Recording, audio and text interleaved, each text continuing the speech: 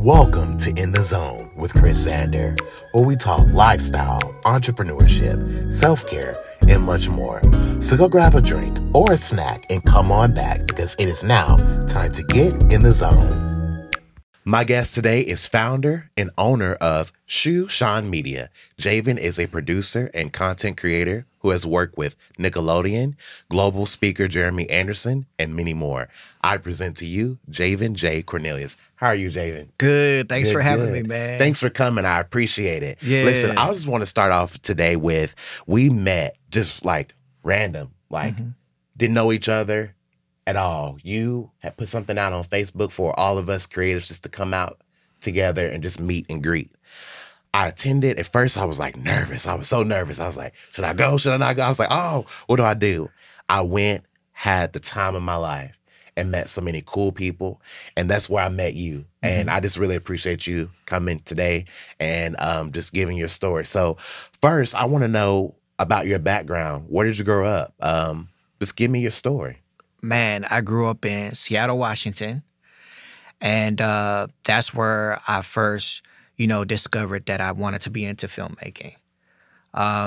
From there, really, when I decided to be a filmmaker, there weren't no programs like they have now. They just had the UCLAs, the USCs, and the NYUs. But God opened the door for me to go to a historical Black college university. Yeah. Where'd you attend? I went to Oakwood University. Oh, really? Yeah. Okay. Yeah. I have a cousin that goes there. Oh, okay. Well, she went there. Yeah. Okay. Yeah, I'm sorry. I got excited. No, it's all good, man. And so that began my, journey into filmmaking. So I'm curious to know, being young and through your adolescent years, what are some of the things that you struggled with or went through, knowing, because oftentimes we know what we want to do, but, life still happens to us as a young person. What are some of the things that you went through being younger? I would say just being open about being an artist. A lot of times when people say they want to be an artist, the first thing their parents do is like, hey, look, you're not going to make any money, out of that. And so when I decided, the first thing I actually decided that I wanted to be was a hip hop producer. Yeah. And at the time I was working at a shoeshine stand. And so I saved up all my money, and bought a drum machine, and I brought it home. And my dad was kind of like, you're going to get bored of that. And, I didn't think he meant it in a negative way, but I took it as like, oh, you're not supporting my dreams. And so when I discovered filmmaking, I kind of kept it a secret to myself. And so that's a little bit about what I struggled with, early on. And I just learned, to just, be around people who support it. Yeah. And so, yeah. So I'm curious to know too, as an artist, oftentimes that you have this gift, and sometimes people don't know that you have it, but it's deep, it's rooted in you. At what age did you know that? Man, I would say I had a defining moment. I knew I was supposed to be a filmmaker. I would say my senior year, I would say I had that moment that, I'm a man of faith. God validated it. I was actually doing my senior thesis film, and I was in New Orleans after Hurricane Katrina. Yeah. And I was doing this documentary down there. It was about Black colleges, and it was just showing Black college life, and it incorporated Hurricane Katrina. But while I was down there on my spring break. While I was down there filming, I heard that Bill Cosby was going to be in town. And this is before the whole, this is before he got all the backlash. But I was like, man, if I could get Bill Cosby in my documentary, I'm going to get an A on this project. And, I was just super passionate. And I remember we heard where he was on the last day of filming. And so we went over there. And his truck was surrounded by just all the top, news stations and stuff. And I said to God, I was like, if you allow me to interview Bill Cosby, then I know this is the path that you want me to be on to be a filmmaker. And so I knocked on his window, And I got this on camera too. And so I knocked on his window and I was like, man, I'm a passionate filmmaker. I'm doing documentaries on black colleges. And I know you donated to Spelman. And if you were just in my documentary, and he was like, hold up, boy, just chill. And so like for real, it was like the real, you know, from the show. Yeah. You know, he was like, it was Mr. Huxtable. Yeah. Like it felt like, I was like, wow. And so he was like, where's your cameraman? And I was like, he's right there. And he was like, tell him to get in the car. And I was like, oh my gosh. Oh. And I was like, but wait, Mr. Cosby. And you know, when you go to film school, you know, you got all this stuff that your professors have pumped into your brain. Yeah. I'm like, you got to sign releases. He was like, man, just chill out. And he's like, I'm trying to put you on game. And I was like, whoa. And so my videographer gets in the car, and then Cosby says, all right. Actually, what he did is before he allowed me to interview him, he gave me like this pop quiz on site about black colleges. So I knew all the answers, and he was like, get in the car. And so I interviewed him for my first project. Yeah. And from that moment on, I was like, God opened the door. So this is my calling. No matter what happens, I got to stay on the journey. Yeah. I love that. And I love that you are so driven by God's grace and his presence in your life. We can't continue this interview without going there. Yeah. You've mentioned God. We're only 5 minutes in, and I love that. Where did that relationship grow and to where you have this strong presence of God within you? I would say about 7 years after college, I was developing my production company. Yes. Shoeshine Media. Yeah. Yes. Still small business. But one of my clients that I develop a relationship asked me before hiring me, would I be interested in traveling the world and, just documenting his company, like 3 days a week, way more money than I was already making. Yeah. And he was also a preacher. Okay. But he was also a motivational speaker. Okay. And so during the time, I was just a regular Christian dude, just going to church, paying tithe, just easy going. Yeah. And I was like, man, I don't know. I don't film, and during that time, like film and like Christian stuff, it just didn't mix, I get what you're saying. Like, yeah. People are going to see me this way. I'm not that church video dude, And so I accepted the contract. And when I started to document and travel, a lot of the messages that they were speaking were messages that I heard early on in church, but it was just a little bit different. And I began to learn more about God. And I would say that's where my fire just really sparked up, because these guys, they would speak during the week at high schools, in prisons, just straight motivation. They weren't allowed to say God a lot of times. Got you. Right? But then on the weekends, they would be at church. But the message was the same. Yeah. It was just like, if you're down with God, you need to deny yourself. Yeah. You know what I'm saying? And I'm hearing these messages while I'm filming. I'm like, man, have I already committed? Have I really fully committed? Because these guys are just committing their whole life to him. Right. Right. 7 days, at least 3 to 4 days a week. They're just like speaking.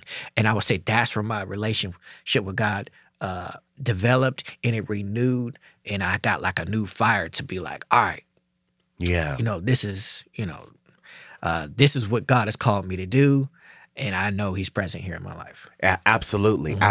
And I'm sure it's not easy for you, right? When you have a purpose and when God's in your life, it's not easy sometimes to walk the journey because you don't know where he's taking you, right? Yeah. So I'm just curious to know, like, some of the things you had to face and go through from that experience of, having to step out there on faith and really not know where he's going to take you, but you have to go. You have to be led there. I would say one of them was, being asked to do things that you're not used to doing, like speaking. Like while we were on tour, sometimes we would end up getting an opportunity to speak at a college, and it would be like a communication class. Yeah. And they'd be like, well, we're motivational speakers, Javan, but you're communications, so you want to speak?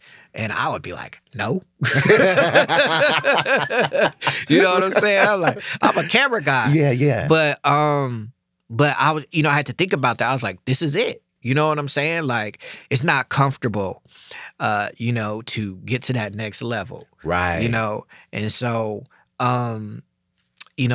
that's where I learned, back to your question. Man, we got to go back to your question. I don't forgot. No, it's good. It's good. Look, everything's real here. Yeah. Okay, I'm just curious to know, like, it's not easy to walk out in faith, right? Yeah. So how has that helped propel you, Mm-hmm. I would just say walking into opportunities where people ask me to do it and I don't want to do it, that has just allowed me to grow. Yeah. Mm-hmm. Yeah, absolutely. Absolutely. I respect that. Yeah. So we're going to talk about Shoeshine Media, okay? Yeah. You have worked with Nickelodeon. Mm-hmm. You have worked with just so many different people, Jeremy Anderson, and you've gotten the opportunity to pitch a show idea for Oprah, right? Oprah's own network, right? Yeah, the executive producers, and they're also reality stars. They wanted to pitch some additional shows on the side of what they were doing. Gotcha, yeah. As far as the Nickelodeon, yeah, man, it's crazy too, because it's like it's an amazing opportunity, but when I first got it, it did not have the same effect as it has now. Like when I first got it, it was like, okay, now it's time. All right, get ready. You need to execute. But, reflecting back, it's like, man, like, how does that happen? Where you're literally just sitting at home on the couch and you get a call and it's like, all right, we need you to be a DP for a whole entire Nickelodeon episode. Yeah. And so it was mind-blowing, the whole process. Shout out to Keith Matthews of AVO Communications. He is a production company owner. And he had his business going for about 30 years. Mm-hmm. He's been doing it way longer than me. I'm 16 years. And so they needed a director of photography who had like a run and gun style. And when I say that, I mean somebody who knows how to shoot fast. Yeah. Because a lot of the projects I get, I'm going to a different country. I'm hopping off an airplane. I got to be ready to shoot. Yeah. And so it was an amazing opportunity. They immediately patched me in with Nickelodeon. It was like they hired me one moment, but then the next moment, Nickelodeon, a whole bunch of producers were on a Zoom call in my email, like, hey, these are our specifications. This is what we need you to do. And it was just amazing too, because I was able to recommend filmmakers from this area who are talented. At the end of the day, that's what it's all about. That's right. Helping each other. Yeah. It's about creating opportunities for people who have worked hard for them. That's right. And so, we shot that for 4 to 5 days in the backwoods of Alabama, and it was just an amazing experience. And I kid you not, like, it was an opportunity that God, opened the door. Like, I wasn't seeking it. The only thing that I was doing is just doing what I was supposed to do. That is continuing to work on my craft, put myself out there, let people know. And that's how that producer kind of came about. He already knew of me. We worked together a long time ago. But one of his friends had always seen me post on social media. Yeah. So he was like, hey, you should check in with Javan. So God worked it out. And, those are kind of the specifics about the shoot. Yeah. I just think, I don't know about you, but for me, sometimes I think about the things that I do and I feel like they're not good enough. I feel like I could have done better. I feel, just very hard and critical of myself. Like, do you face that? Yes, I do. And I've learned that a lot of artists do.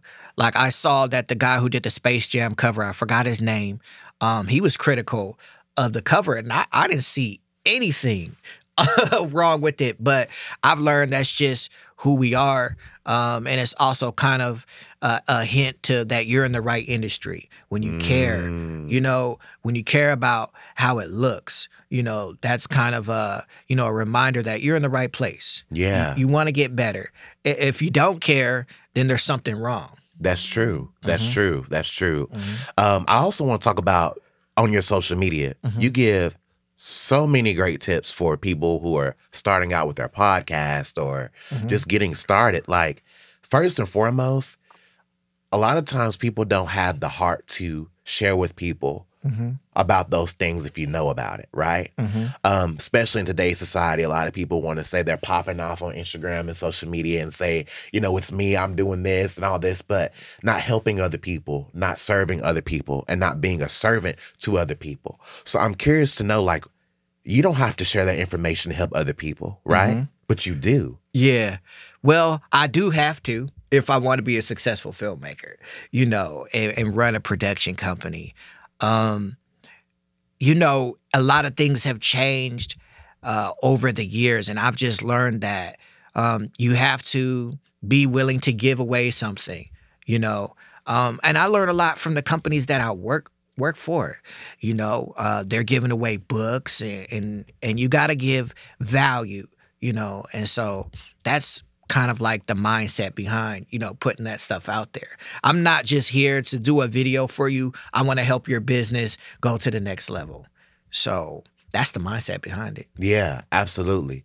I'm curious to know where that passion comes from, though, you know, because it's like, yeah, you do have to help other people get somewhere, and you want to help yourself as well, but you have to have that heart. And I'm curious to know where that heart stems from. You know what I'm saying? Like, because that's real. No one can take that away. Yeah. You know what I'm saying? I would say it's from a number of things. It's from my mom, you know, back in the day. You know, a lot of people don't know. You know, a lot of people make fun of me because I sound really proper. But, man, we started off in High Point Projects in Seattle, Washington. They no longer exist. And my mom was, and I hope I don't tear up, but my mom was giving free lunches after church on the weekend to our neighborhood. And so I saw my mom giving at an early age to people who didn't have, you know, a lot.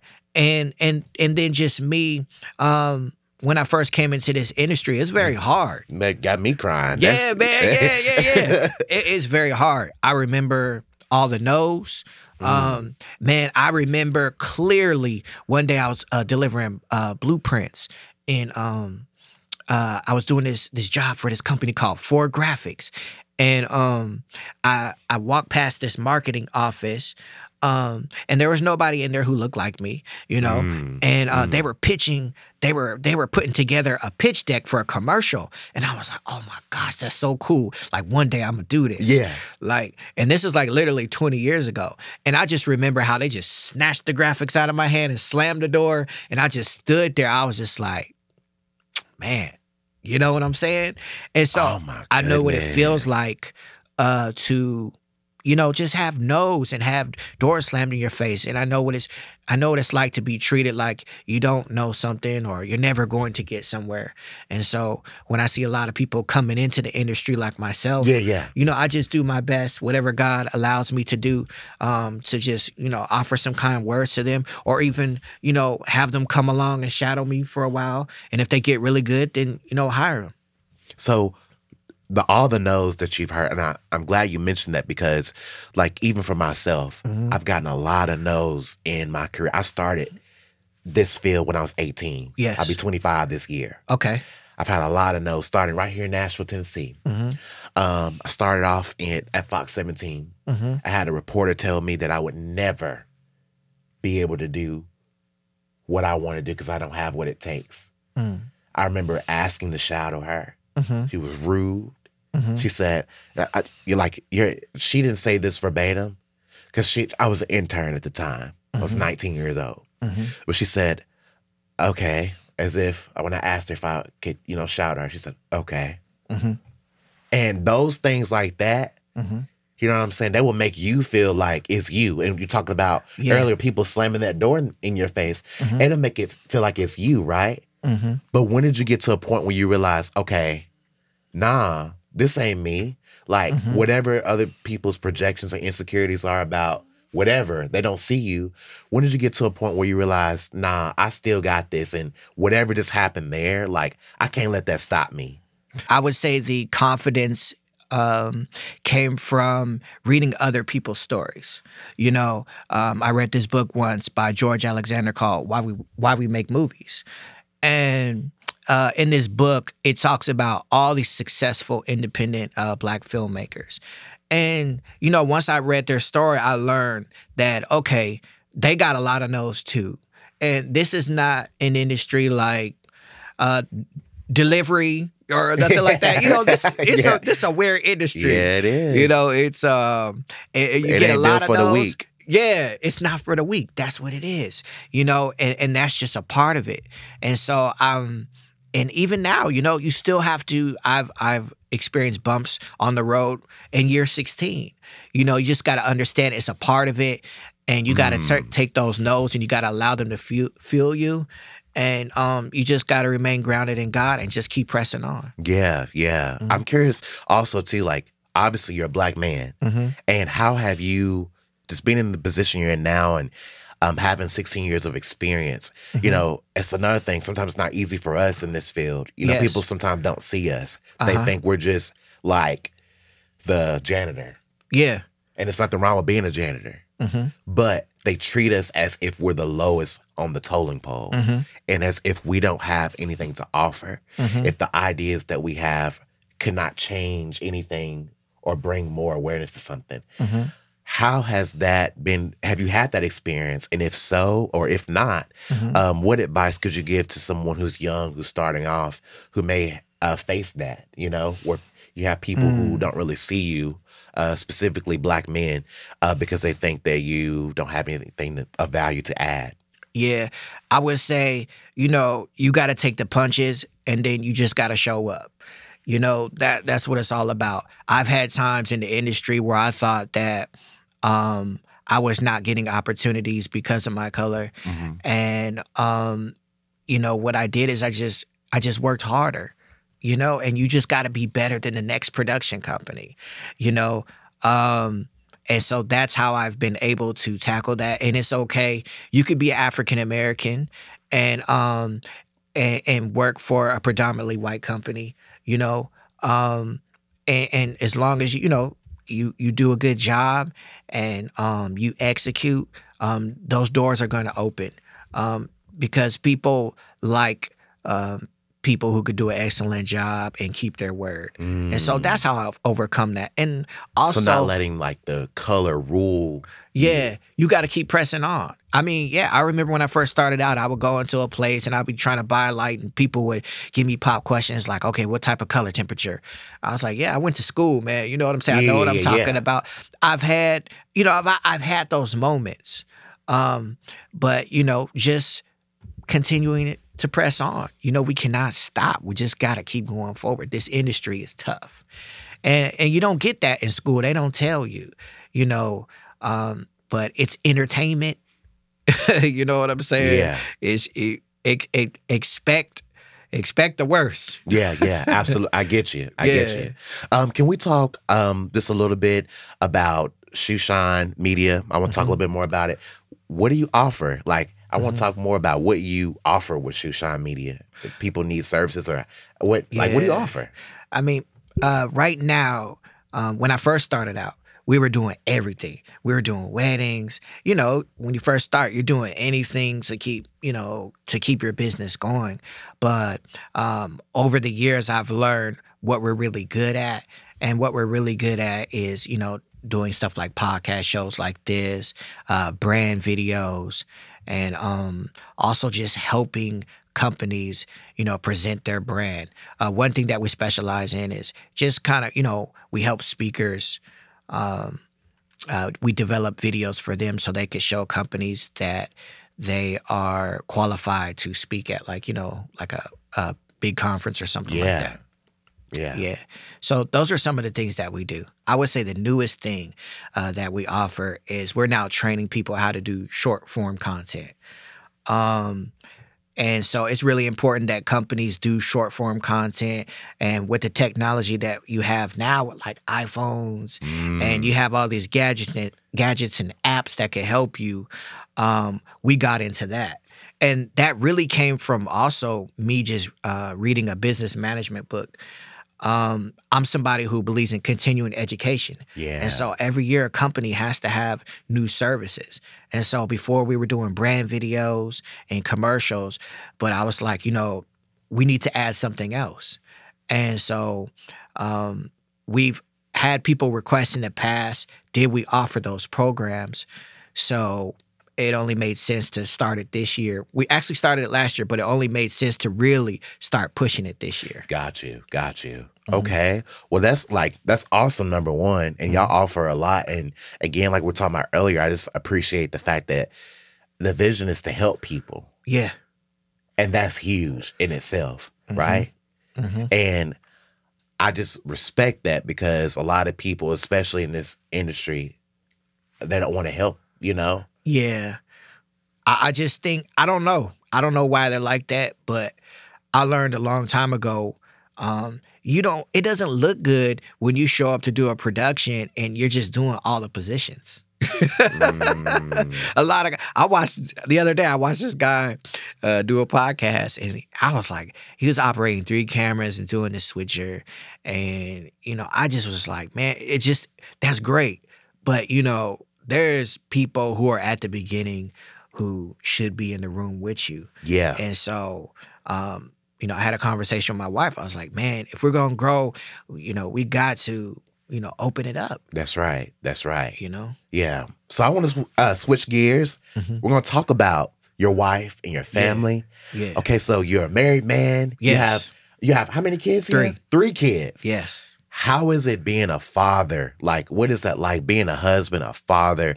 And especially, we'll talk about this, like trying to balance, like, film and stuff like that, because sometimes you have to get up and go, Yeah. What's that like? Man, it's amazing.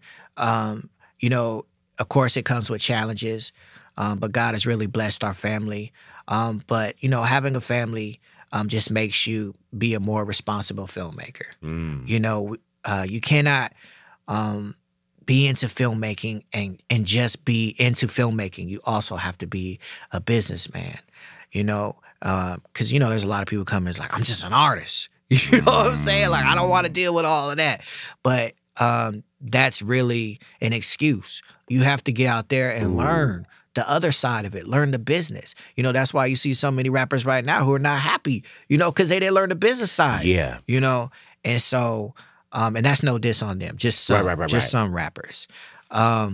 But, being a father has taught me how to be more responsible. And it's also a blessing too, because there's times when I've been able to, put money in my son's pockets, for, doing PA work or being grips, and then showing them, when I was their age, it was impossible to get your hand on a camera. Like around 2001, when I first was coming into this, film was expensive. It wasn't like it is now. Yeah. You got $3,000, you could start a production company. But it wasn't like that then. And so being able to teach them things and show them things that I was not able to get my hands on, man, it just warms my heart. And I respect that too, because number one, you're holding your son accountable, right? Number one. Yeah. Because you're showing him what hard work is. And that is very essential. Number two, you're showing him what work ethic is and how and where to place that dollar and make that grow to your benefit. Yeah. So like, that's the greatest gift you can give anyone, Yeah. And I think that's so cool. What do you, I guess, as a father, you see your kids, what is something that you want them to learn from you? Man, that you could achieve anything if you put in the work. I speak at juvenile detention centers, but I'm not able to put it on camera and stuff. Okay, yeah. And a lot of kids have dreams, but they're not doing anything about it. They really think it's going to just happen. And so, back to your question, I just want them to know that, man, you can achieve it, but you just have to put in some type of work. Right. You gotta, and so I share that with my sons. My son, he wanted to be in the NBA, and I told him he did not. I was like, you don't want to be. You think you do, but you don't. You just want the end product. But I love that I'm able to share with them that, you put in the work, you put in the plan, it can happen. Yeah. Because it happened for me, just, and and I thank God that he opened the door for Nickelodeon because, you know, even our own kids, they judge us. They're like, well, how good really are you?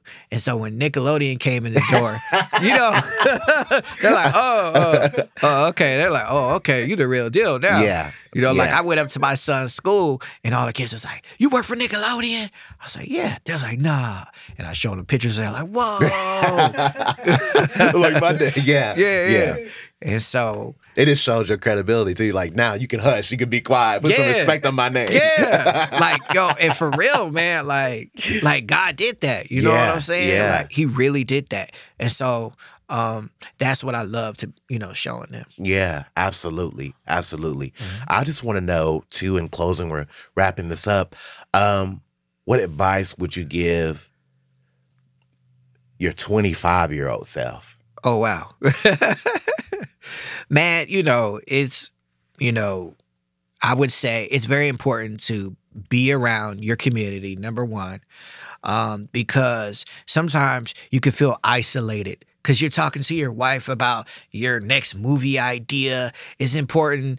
Just because she's not feeling it doesn't mean that it's not good, or just because she doesn't want to hear it doesn't mean, I would say it doesn't mean that no one's interested. It's just you need to get around your community, right? And number two, it's important to live where your industry thrives. You know, you got Georgia and New York and LA. And so it's important, man, unless you want to be a trailblazer like Tyler Perry, which is very super hard. Yeah. You know, go to the city where they're doing your stuff and get in the mix, and you can learn a lot.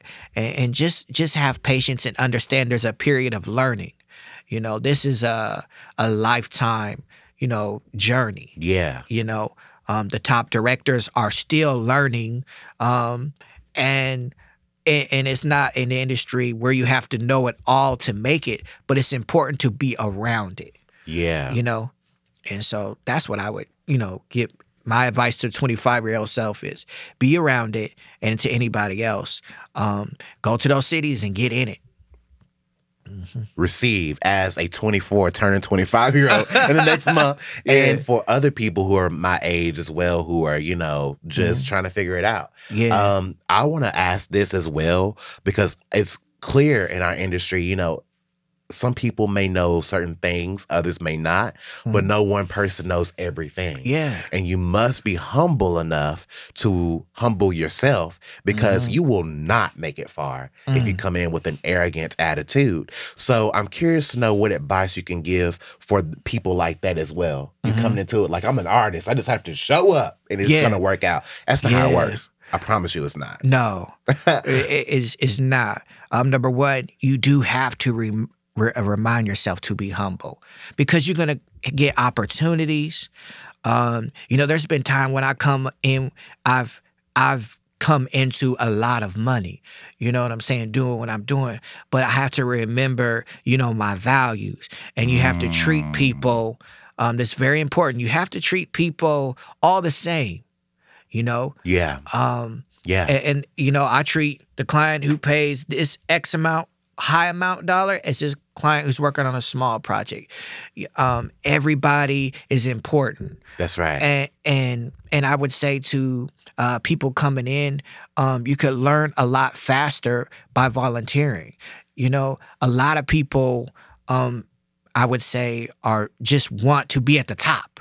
It's okay, you know, to volunteer at the bottom, because when you make mistakes at the top, it's just huge. It's major. It's hard to recover from. And let's not just focus on like the money aspect that you have to recover from, but when you make mistakes at the top, the mental that you have to recover from, you know? Yeah, because you have never experienced anything like that. Exactly. Like I've had moments where, you know, some really tough moments, you know, where, I mean, this is like 5 years ago, but where I traveled to a whole different state and had a mistake happen. And you know what I'm saying? And it was hard to recover from that mentally, to bounce back. Yeah. And so I've been very fortunate to have minimal mistakes. But I would say volunteering and getting around somebody who's already in the industry and just having that mindset of service. You know, if more people would be like that, we would see better stories versus one thing that really gets on my nerves now, you know, I'm 41 years old, now is seeing filmmakers on Facebook begging for money. Number one. That's tacky, number one. Yeah, and I understand it. Number two, man, being upset with people because they will not invest in their dreams, right? Like, one of my favorite motivational speakers is Dr. Eric Thomas. Yeah. And he says, it's your dream. You know what I'm saying? Like, you know, you decided that's what you want to do. So you need to be responsible for your dream. And one thing I see a lot of filmmakers I know, and some of them work for me, you know, they're asking people to do this and that. And I'm just like, nah, you can't do that. You have to understand, like, all right, you want to make movies? You need to start a production company. Go out there and do services for people so you can have money. And don't be, you know, treating people who work for you like they need to invest in your dream. Like, you need to be paying those people. And so I realized, you know, early on, like, all right, you know, because there was at a point where I was doing films, but I have to return back to doing films after I run my production company to a certain point to where I'm having all the money I need to make the films that I want to make. And so volunteering is key, and that's how you learn that. Received. Yeah. Well, Javan, I just appreciate you stopping by. Where can people find you? Where can people find, you know, all your social media platforms, Shoeshine Media? Where can they find you? I would say the best place to follow me is on Facebook, you know, Javan Cornelius, and also on Instagram at Director Javan Cornelius. Okay. Perfect. Well, listeners and watchers, thank you for tuning in today. Until next time.